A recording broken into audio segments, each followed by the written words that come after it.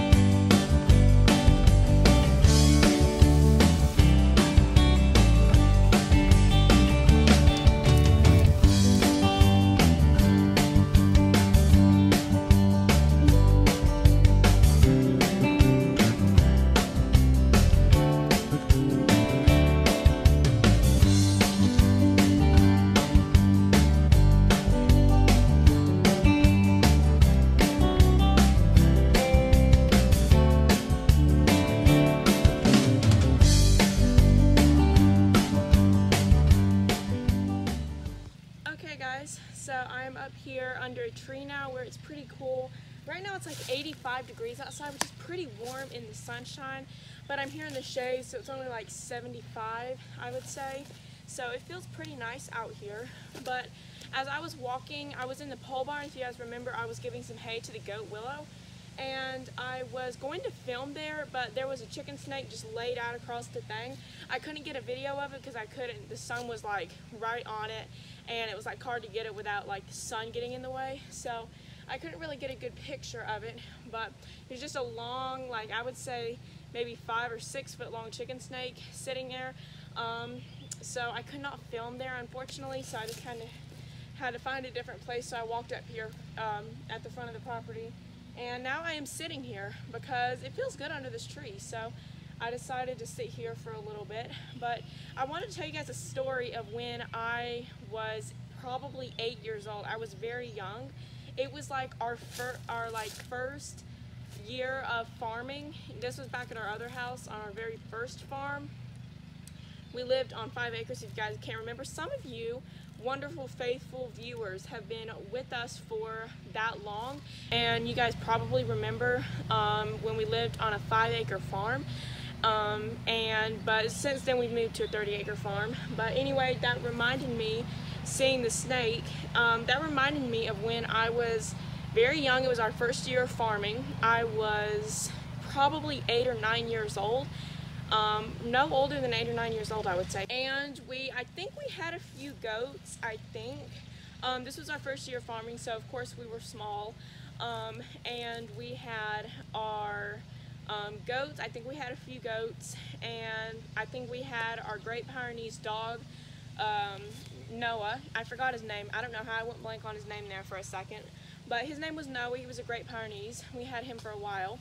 But I remember we had chickens. I can't remember how many chickens we had. We had quite a few though. It was like 10 or 15 chickens or something. And they were laying us wonderful eggs. They were laying a lot of eggs. They were doing awesome. And so I was, of course, not a very seasoned farmer. You know, I wasn't as,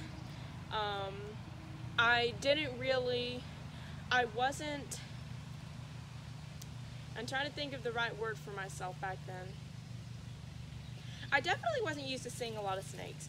I had probably never seen a snake like up close in the wild. My brother used to have a pet snake, my older brother, he used to have a pet snake. So of course like I would see that like through the tank glass and stuff. But other than that, I have never seen a snake in my life probably before. before moving on to that farm. And so I went to get the eggs one day. This is a really embarrassing story for me to tell, but I know a lot of people like hearing it. So I think all of our family knows about this story because it is a really funny story, I must say. It is a really funny story. But anyway, I was going in there to get the eggs. We were getting a ton of eggs at that time, so I was super happy, expecting to get a lot of eggs, really excited. And I walked in there, and there was a chicken snake. I can see the picture perfectly in my head. It was quite frightening for like an 8-year-old. So the snake, it was like 6 foot long. It was a chicken snake, but of course back then I didn't know what it was. I just knew it was frightening. So it was just a chicken snake, and it had took and put itself through the chicken netting, through the chicken wire, and it got in the chicken wire, and it was just like hanging down, and then it was like hanging down from the wire, and then the nesting boxes were right here. It had gone down from the chicken wire, and then it went into the boxes. So that thing was half in and half out. And I just remember walking in there and being extremely, extremely frightened by this big, long snake. I didn't know what it was. This big, long snake sitting there. And so my mom was in the garden, tending to the garden, doing something in there. So she probably heard my very loud screams. And when I say screams, I mean terrified shrieks. She probably heard him, and she ran down there, and I remember she was dealing with it and all that, and I ran up the hill, and we used to live on terrace property, so it was like uphill, and the chicken coop was downhill, and then we went uphill to the house. And I remember running up the hill, I fell down, and then I got back up and I continued running. So what happened was I was extremely frightened. I screamed and shrieked, terrified, and I was running up the hill. I was running so hard, I guess I just fell down or something, and then I got back up and I ran back up the hill, and don't know where I went after that. I probably went to hide under my bed or something. But that was back when I was not a seasoned farmer, I guess I would say. You know, I definitely didn't know what it was, and that was before I had any reptiles. Like, I used to keep grasshoppers, so that was like when I had grasshoppers, but was not interested at all in reptiles yet. I got interested in reptiles when I was like 9 or 10. I would say like 10 years old probably.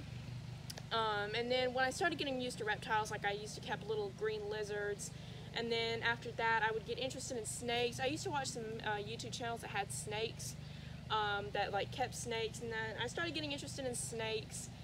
And then by the second time I ever saw a snake, that was the first time I'd ever seen a chicken snake in the chicken coop, that close to me. And then the second time, my dad was grilling something on the grill, and I went to get the eggs, and ever since then, after that time of like going to the chicken coop, I was always like scared to go in the chicken coop after that. I would like have to get my mom or my sister or my dad to go in with me because I was scared. But you know, after that, eventually it wore off, and I would say probably, I don't know, 4 or 5 months later, another snake got in the chicken coop and was eating the eggs.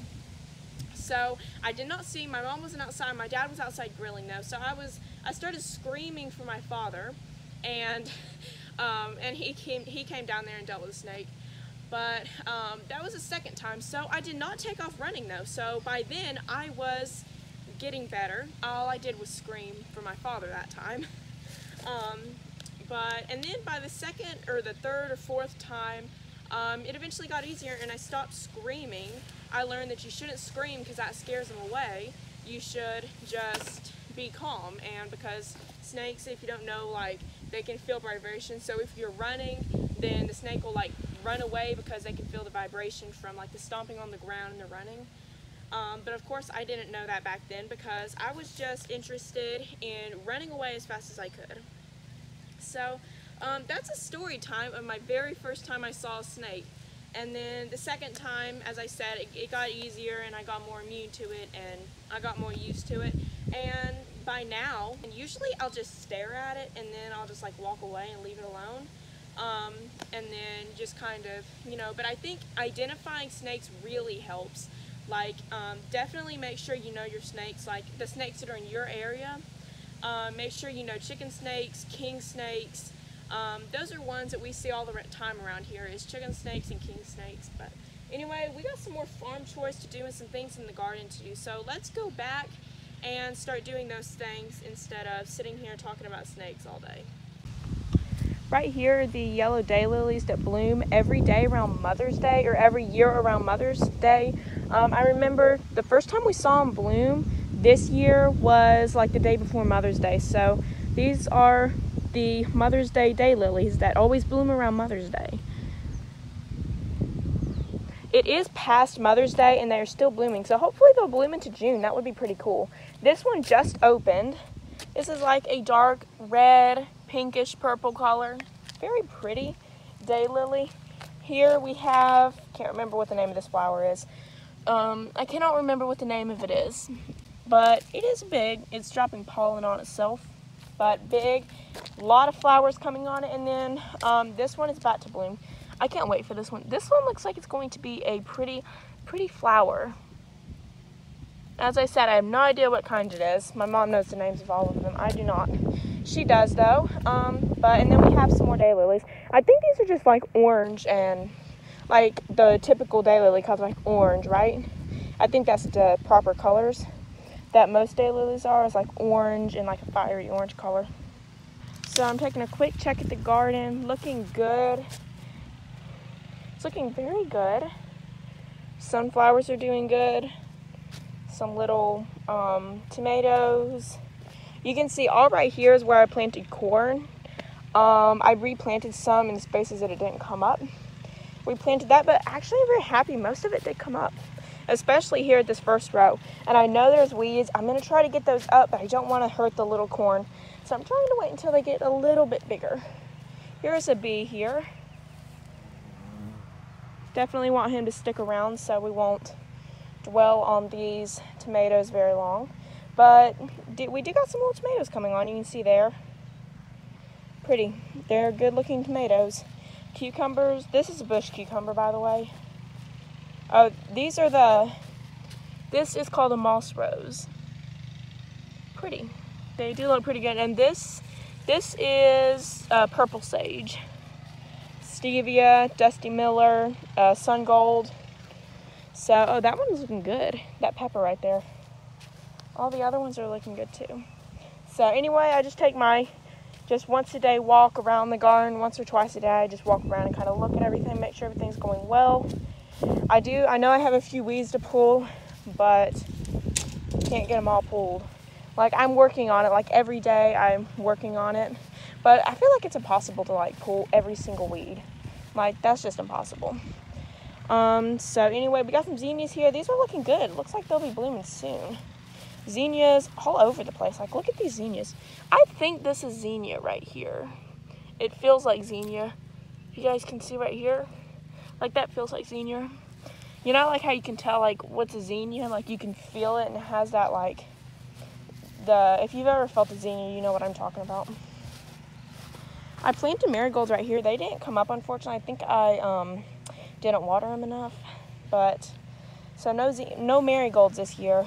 But, you know, the flowers are looking good. So, anyway, let's go into the woods and see. Can't film in the woods much because our neighbors are cutting grass. And don't want y'all to have to hear their mower in the background. But, anyway, I would take y'all to see the muscadines over there. They are looking a little bigger. Not much bigger, but they are getting a little bigger. The muscadines on the things. I should tell you guys about the time that I saw a snake going up a tree. I could tell you all about that. Or I could tell you about the time I found my dead pet chicken, through the fence. But I'll tell you guys about that one day. I'll tell you guys all about that one day later. I think one traumatic story for me is enough dramatic storytelling for today. I hope you guys enjoyed this video, and we'll see you guys on the next adventure.